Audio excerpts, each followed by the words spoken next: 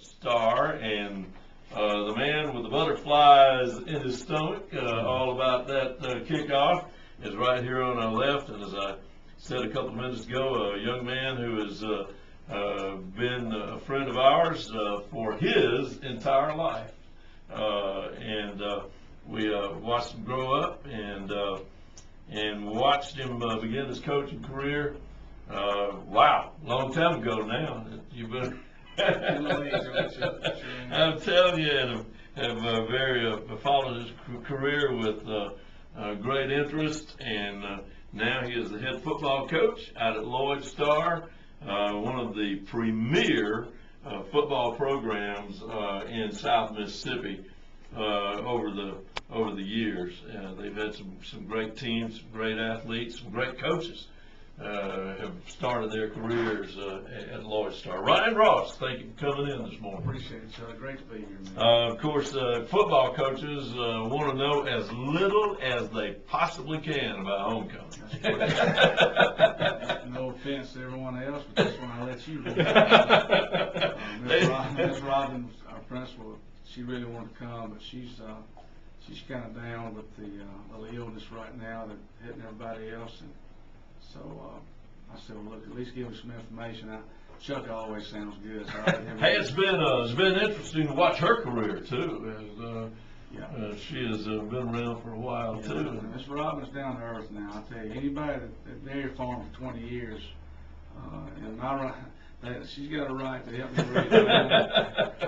She's a worker. She does a good job. All the administrators, Billy, all of them do a good job out there supporting us and discipline our students out there. It's really good situation right now.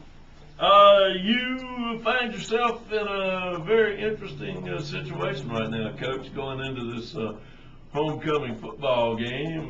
Do you feel like there's a great big old target in the middle of your back? No doubt. I was actually, you brought that up, that's what I told our players yesterday.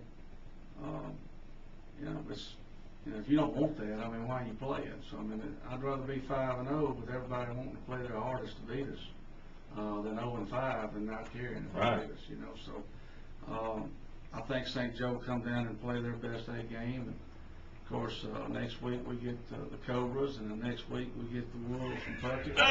And it really doesn't get any easier. No. So, I hope everyone enjoys the festivities at homecoming. I hope we give them a good ball game too.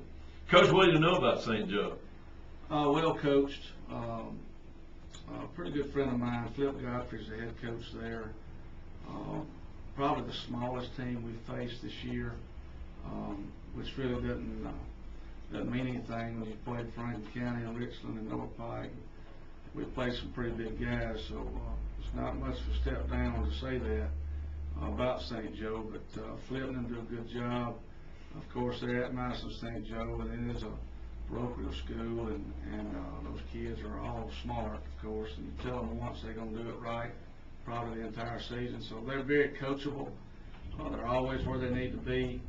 They always play hard, whether they're up or down. So anytime, and they can throw the ball. So they got a good quarterback, actually two of them. And they got 2 or 3 young men that they get the ball to in space.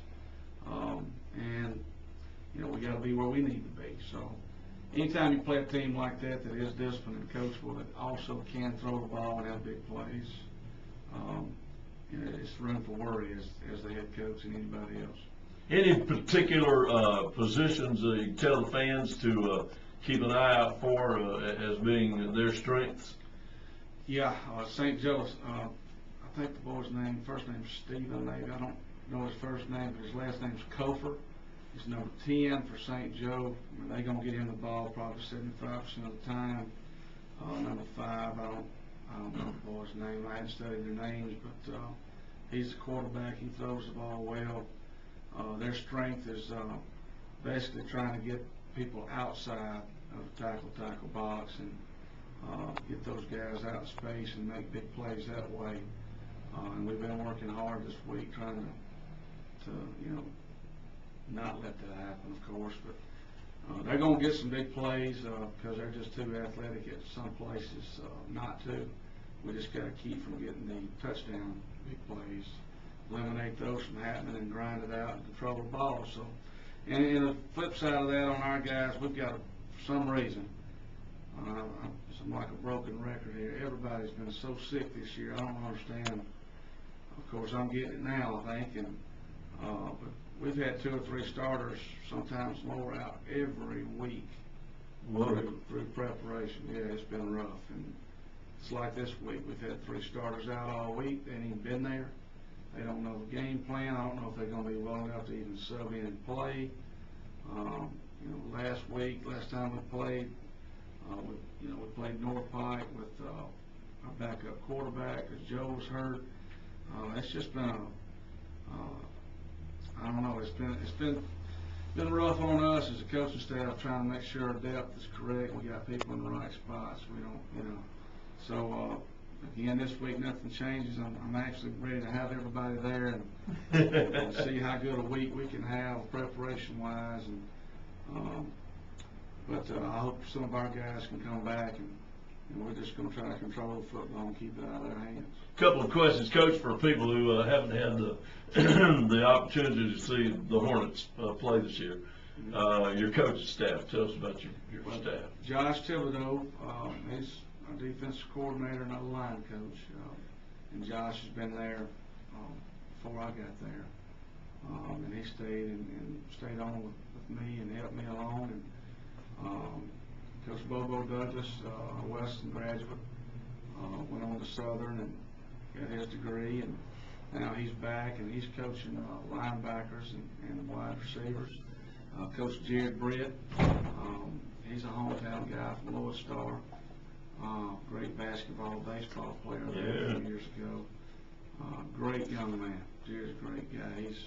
He does everything that I ask him to do, and works his tail off, and he's learning, football and positions that he's coaching is some break secondary up, so he coaches the corners, but he also coaches running backs on the offensive side of the ball. And Mr. Bruce Brady, he's helping us as a volunteer. He's also teaching, I think it's health and some kind of history there.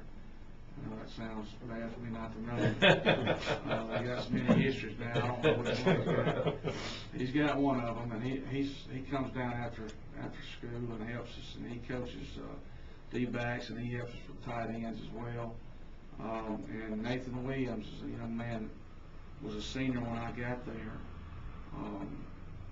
as a player, and when I got there, everybody thought I was nuts the way I was doing things. But Nathan seemed like he never did. He always hung in there with me. So, but now he's a student. He's in pre-med at Colin, but he also he's coming down and he's helping us. He's been a big help. He's helping us with D-line and also helping with tight ends.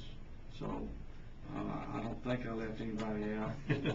Last year it went from just me and Thibodeau and Bobo. This year I got more than I can really recall, so I don't think I left anybody out.